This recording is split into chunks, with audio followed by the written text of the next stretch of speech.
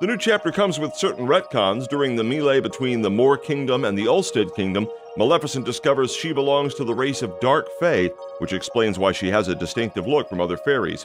At the end of the movie, it looks like a subtle message is being passed along to viewers. To get to that point, let's recall what led to it.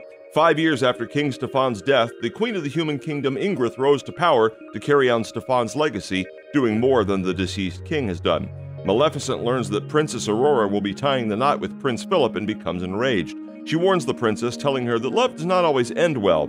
This doesn't go over well with Aurora, prompting her to escape from the Moors into the human world.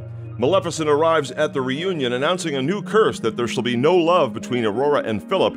Aurora rejects this, much to the dismay of Maleficent, who in a rage accidentally attacks King John. This leads to her being attacked by the palace guards. She takes to her heels and is shot by one of the guards and falls into the ocean. There, other fairies rescue her. She meets fairies like Bora, with whom she forms an ally to attack the human kingdom. Unbeknownst to her, Bora intends to destroy the kingdom, regardless of their faction.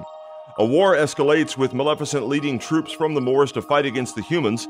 In the ensuing battle, Maleficent attacks Ingrid, who attempts to shoot Aurora with an arrow after Aurora acknowledges that Maleficent is her mother. Maleficent is hit by the arrow while protecting Aurora. She dives from the mortal wound, and Maleficent comes back in the form of a phoenix to save Aurora from Ingrid's attempt again on her life. In the end, both warring factions sheathe their swords as Philip refuses to kill Bora and Maleficent refuses to kill Philip. Maleficent then transforms back to human form. The story ends with Aurora marrying Philip and Maleficent telling them she'll be back for the christening.